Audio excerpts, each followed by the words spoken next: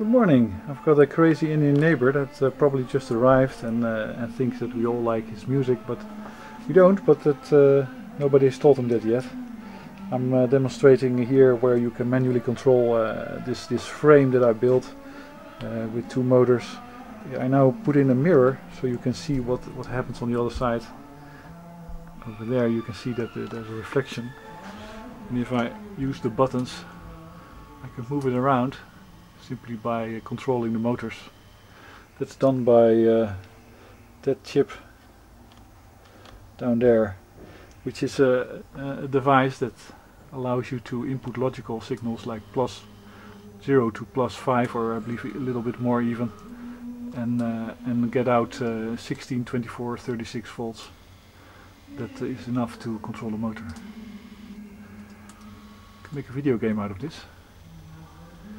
Of course, this is used if you do this manually, then it could be interesting if you want to every now and then get some extra sunlight into your house. You build a rig like this on a place where the sun does shine, on the north side of your house, and you have this little thing, let's say push buttons in your house, and then one afternoon that you would like to have some sunshine, you simply point the mirror so that the sun shines into your house. If you want to do it manually, of course you can also do it automatically, and that was what I was working on, but one of the parts of the system broke down that I need to communicate with the computer, so I had to stop. And I thought, in order to be able to demonstrate different uses of this frame, and basically the whole idea that it's a good way to pretty precisely control where the sunshine goes. It's not bad, I think. And you can do it even in more detail if you if you look really carefully to what the motor does, because this is the axle. No. This turns a lot more often than the actual output, because it's a geared motor, so it has 4 RPM. But this has turned, let's say, several times before the big axle makes one turn. And if you track the movement of that, let's say the actual motor axle, then you'll probably be able to control it in more detail. So let's get some sunlight in that window there. Yoo-hoo! So now I'll mount, I guess, the Fresnel lens, the spot focus one. But okay. Well, this is going to be exciting. With Indian music. Are we going to be able to burn the little piece of wood by using the controls? Oh, oops. Fuck, most definitely. I'm getting it out of the focal point. So this is what happened the other day, is that I basically had this rig set up like this, and it was the sun was moving, of course, and this thing was measured up correctly, so it's really the focal point is right there. Let's try it again.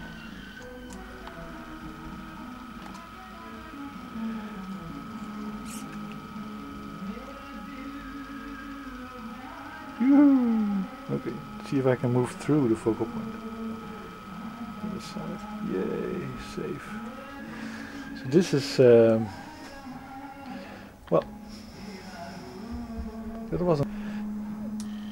If I move it a little bit, this is what happens. Better get it out of there, because it's going to burn. You can move it through the focal point. This is not very useful for photovoltaics.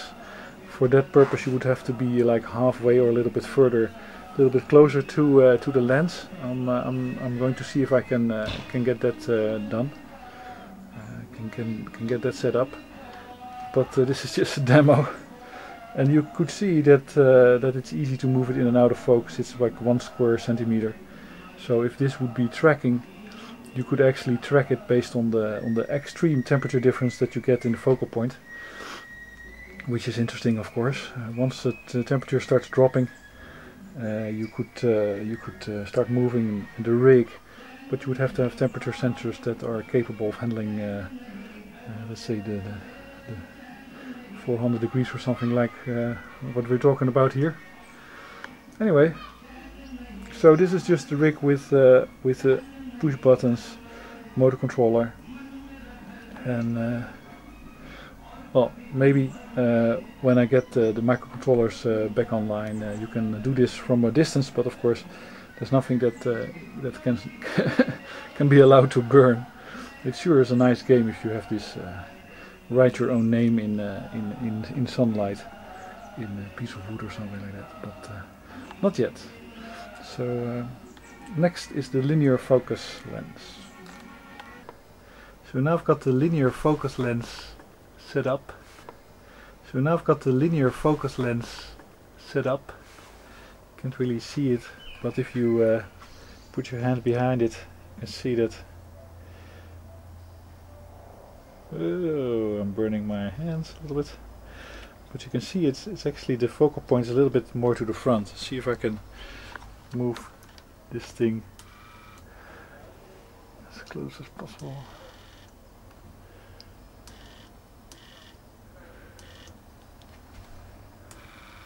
Let's move like this.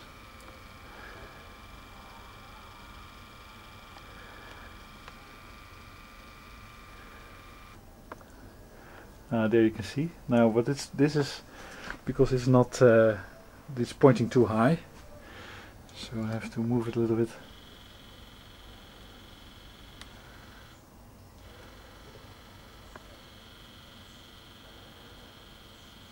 And the more I move it up, I had pointed it too low.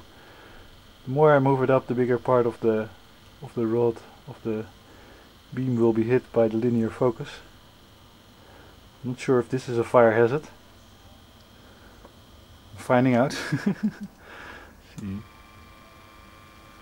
Yoo-hoo. So now I have the whole thing lit up. It's not completely well. I guess it has to do a little bit like this. So now it's very bright. Still not perfect. It has to be like this.